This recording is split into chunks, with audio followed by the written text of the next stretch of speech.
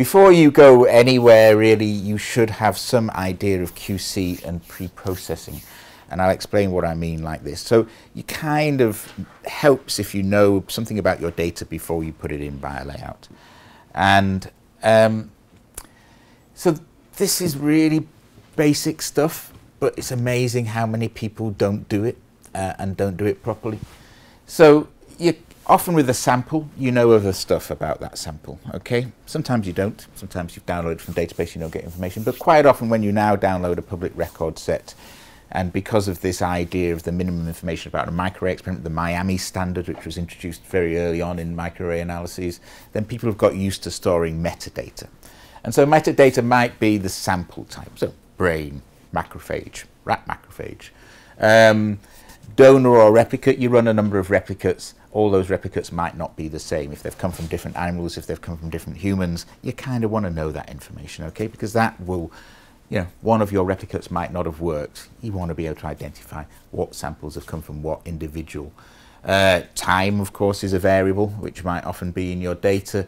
Patient info, age, sex, ethnicity, strain, disease, these are all things that you often know about a sample. That's why you're often analysing them. And the other important thing is the batch or the date the data was generated. Yeah, better turn off my phone, mine will go off in a minute. So create a simple name for your samples, okay? And it's amazing how time people turn up my office and their samples are labelled like that, and you go, well, what the hell is GSE13453? Especially when you give your beautiful sample to Arc Genomics and what it comes back with is an identifier like that, which you have no idea how that relates to the sample you gave them in the first place. So, brain, control, 2 hours, replicate 1. Something simple that you can read and you can get your head around, okay? All right. And then this other thing, because what we're going to be doing is essentially looking for patterns, then you must order your samples in a way that you understand the pattern, okay? So if you've got a time course, make 0 hour on the left and put your latest time point on the right. Random them all around and you won't understand what the pattern is, okay? You understand patterns. If you've got replicates, put replicate 1, replicate 2, replicate 3.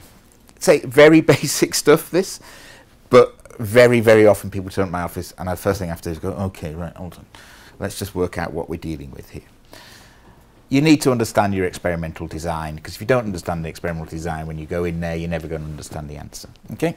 So it doesn't matter, all of this stuff is fairly basic for any analysis technique that you might want to use. When we pattern staring, it's essential, okay? The other thing that we kind of forget about is that it's just data, and data by its very nature, just like every other type of data set that you might propose, can be potentially flawed, okay? It isn't perfect, and actually that imperfections can be sometimes mixed up with what is biological variation. So technical variation doesn't have a sign saying I'm technical. It doesn't tell you what the difference is between biological variation.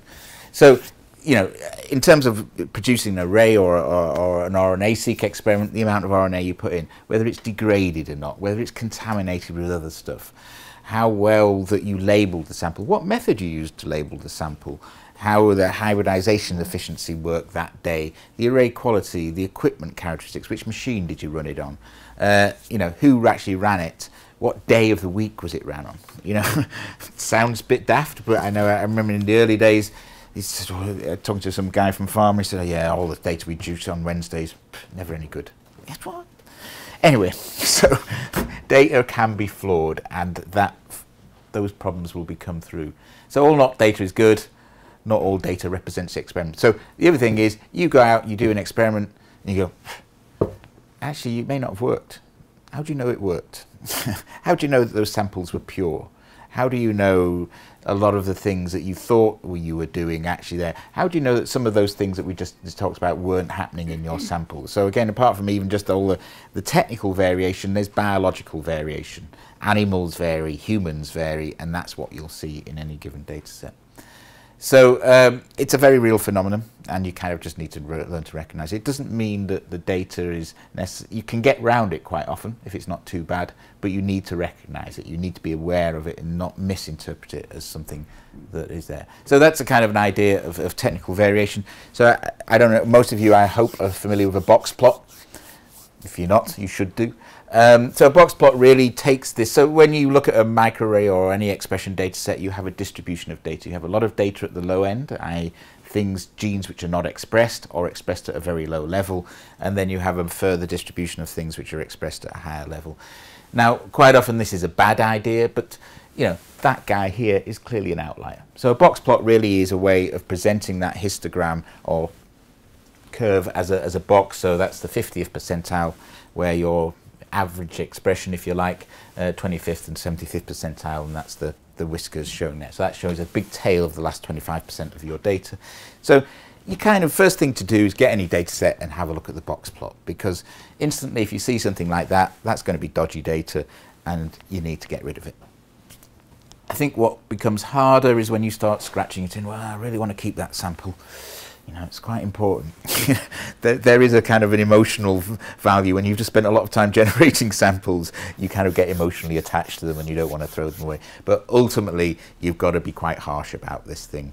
And we'll generally run something called array quality metrics, and that gives you a kind of statistical value of throwing stuff out. So you leave it in, that's fine, but that's what you'll see within bio layout when you see it. You'll see that difference. So of course, what we all do is normalize it. Are we all familiar with normalization? What we're doing with normalization? Is anyone saying no? Okay. All right. I'll skip past the next two slides, which shows how we normalize data. But basically what we're trying to do is we're trying to get rid of this technical variation by assuming that actually the overall distribution for the different samples should be the same. Okay, there are certain assumptions you make with normalization, and data which is normalized, no matter how crap it was in the first place, will always look lovely after normalization. That doesn't mean that normalization makes bad data into good data. It just makes it look good. Okay, but underlying there's nastiness that you will find when you look at it in other ways. So you can make bad data look good, but it doesn't make it good, if you know what I mean. So I won't go into how normalization works. So the first thing is the sanity check of any experiment is, do your biological samples cluster? Okay, so can anyone spot an outlier on that particular sample tree? Your first test of the morning. 2 hours 6. Very good. 2 hours 6. This guy here. So you've got a small grouping here of 1 hours, 1 hours, 2 hours. So this is actually interferon treated mouse, bone marrow derived macrophages. That these guys are all the early time points. Yeah, you've just added interferon to cells. The cells are just beginning to respond to that. They're all pretty similar. This guy's well over here. Okay, it's a technical outlier. All the other samples, 4 hours, 8 hours, 24 hours, kind of grouped together as they should do. Your 2 hour sample is already looking a bit suspect. Okay, there's a number of ways of doing this. The sample tree is just one of them. What you'll often see is this PCA plot, principal component analysis. Most people don't really understand how it works, but basically it's a way of grouping samples together by the biggest movers in the data. But there's all this nonsense where you can do PCA1 versus PCA3. If you use Partech software, they're very proud of their 3D PCA plots. Again, what you're really trying to do is display data in a context where it says, are samples similar grouping? So if you've analysed 2 brain samples, they should look like brain samples. They shouldn't be clustering with liver. You know, if you've done your time points, you know, the later time points should definitely look different from the early time points. This is the kind of basic biology that your biology should group together, and you need to be aware of that.